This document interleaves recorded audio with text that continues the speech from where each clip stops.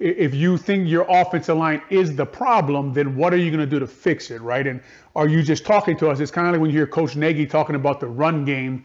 I just don't know how much he means it, or if he really thinks that is the problem, because they never really try to fix it. By that I mean sign offensive linemen and or sign tight ends who can actually block for the run game. So, in 2019 they say that, and then they draft 2 offensive linemen in the 7th round and bring in free agents like Jermaine Ifedi for the veteran league minimum. And to me, that's not saying you want to fix something, Lawrence. For me, if you want to fix something, I go right to where Coach Nagy's mentor is, and Andy Reid says, I got to fix my offensive line after I lose the Super Bowl. So I throw $80 million at Joe Thuney. I trade for Orlando Brown. I draft Creed Humphrey in the 2nd round.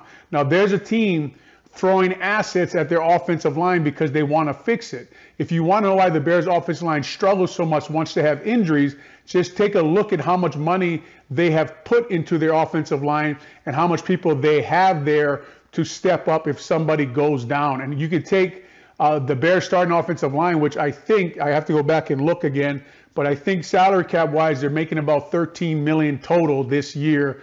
Whereas Jimmy Graham, their spot playing tight end, who you put in the red zone, who's not a great run blocker, so you're not going to use him on 1st and 2nd down. I will argue with you that by the year's end, it'll be Jesse James and Cole Kmet on the field mostly.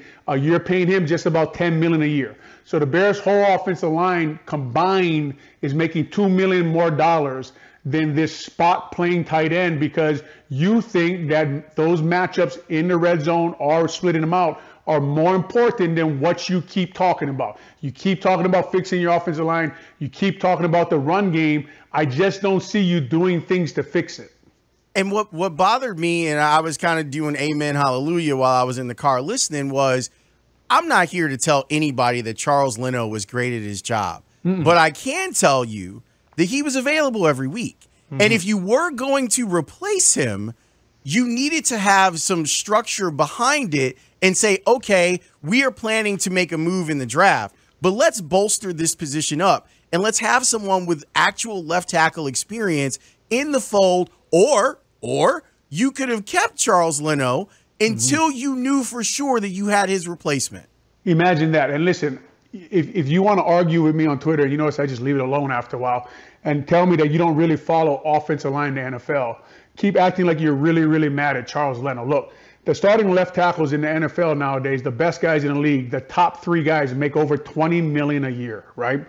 Colton Miller, the left tackle for the Raiders, who I don't know what people think about him, he's making $18 million a year. Do you know how much Charles Leno is making this year for the Washington Redskins? He's making $4 million. So I don't know if you go to him, you try to rework his contract or whatever you may do, but this is what I'm saying. In basically anything in life, Lawrence, you pretty much get what you pay for, right?